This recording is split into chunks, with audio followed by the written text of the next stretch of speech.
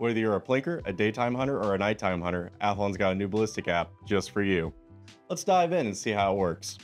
First, we're going to start by creating a rifle profile.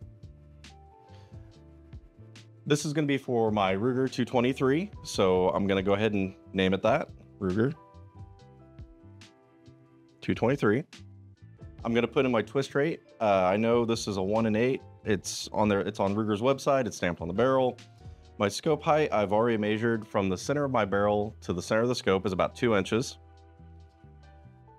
I'm not going to worry about the click value right now, but we are going to do mil for the scope, and then the reticle is a first focal plane. So this would be for like my daytime scope. So I'm going to use the Cronus here, and we're going to go ahead and hit done and done. That's going to save that rifle profile right there. And then I'm going to create a bullet for this as well. We do have some libraries here: loaded cartridge, a G7 ballistic coefficient, G1, and then for pellets, we have some pellets as well.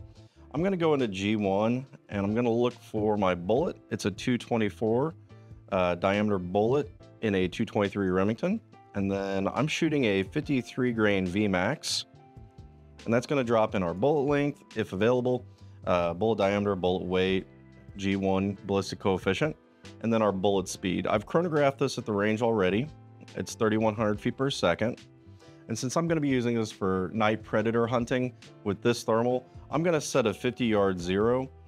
I'm going to zero the thermal at 50 yards. And I'm going to go ahead and hit done. If you had any notes that you want to put with this caliber, maybe you know that this gun really likes this round. Maybe you're a reloader and it doesn't like being pushed real fast, or maybe it does. You can put a little annotation here for yourself as a reminder, but I don't have anything that I need there. We do need to give it a name. So I'm going to call this my 53 grain VMAX and hit done. That's going to save it there. Now, we've created our rifle and we've created our bullet profiles. If we wanted to go in and delete these out or make changes, we can go right back into the profile and we can hit edit. You can see that that rifle profile is selected, has a check mark next to it. We'll hit edit, it'll take us into it. If we want to delete rifle profiles, come up here to the hamburger menu. You're going to click rifle and bullet profiles and hit select. I can delete just the bullet or the rifle and bullet combination. I'm not going to. We're going to need that right now, but that's how you would do it if you needed to. On this ballistics app, you can either slide to select your target distance, your wind speed, and your target angle.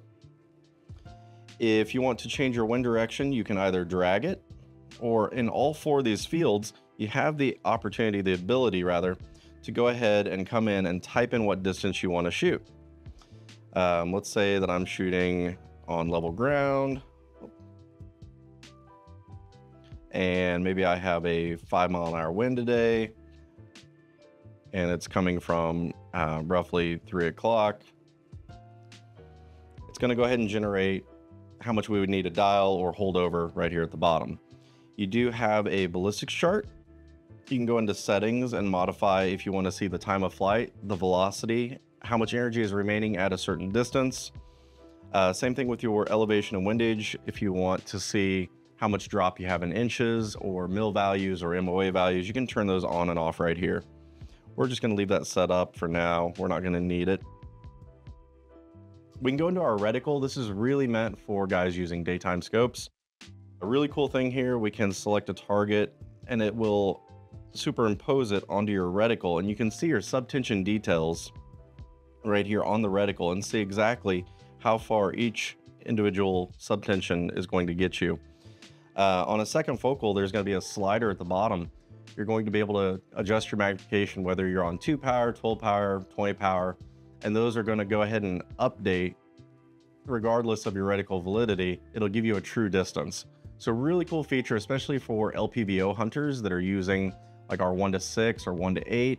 You're shooting straight wall cartridges. There's a lot of drop. You really need to get that as close as possible to give you the best chance of hitting what you're aiming at. So really cool function there. We can adjust the weather here at the bottom. If you touch the icon, it's going to pull from a local weather station. You can also manually plug that in. If you want to use density altitude, that's an option as well. All right, so we want to get ballistics onto our new Athlon ATS Pro thermal. So the way we're going to do that is we're going to turn on the thermal and we're going to make sure that our Wi-Fi is turned on. And then we're going to go into our Wi-Fi connections. Your Wi-Fi is going to pop up here under Wi-Fi connections. It's going to say Cronus ATS Pro. So as soon as that pops up, right there. If it's the first time using this thermal, you're going to have to put in a password. It's pretty easy. 1, 2, 3, 4, 5, 6, 7, 8.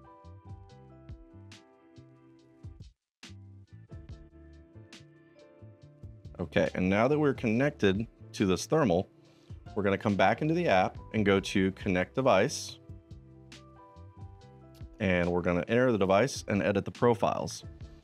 So this particular thermal, you have quite a few options, A through J for profiles. And of course you can have multiple zeroing distance for each profile. We're going to use profile A. That's my Ruger rifle and the 53 grain VMAX bullet profile that we've just created. And then we can come into our reticle here and we can kind of play with the color palettes and get an idea of what we want this to look like before we even get into the field. So I do like using mil reticles. I really like mil number 1. On the sepia background, it's going to be a little hard to see.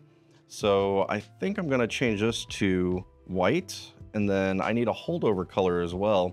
So I'm going to give maybe a blue holdover value. Let's go red. We can see it right there. It's kind of small on the screen, but it's there. And then we can adjust our brightness of our screen here as well. Okay, now when you hit done, it's going to transfer all that data to your scope. You're going to get a little memo at the bottom, data transferred successfully. Those profiles are now in that scope. That's all there is to it. When you're ready to go out to the field, go into your thermal, make sure that you have the ballistics calculator turned on. Since that profile is in 50 yards, we're going to make sure that our zeroing distance on this thermal is at 50 yards as well. And then for ranging, if you want to use continuous, it's going to give you the values, how much you need to hold over. But if you want to really utilize the BDC holdover function, for lack of a better description here, there's a line that's going to light up for exactly where you need to hold. If we're shooting this 450 yards, somewhere down on the reticle subtension, there's going to be that little line that we've dictated what color we want to pop up and show you exactly where to hold over. So for that, we're going to use single ranging.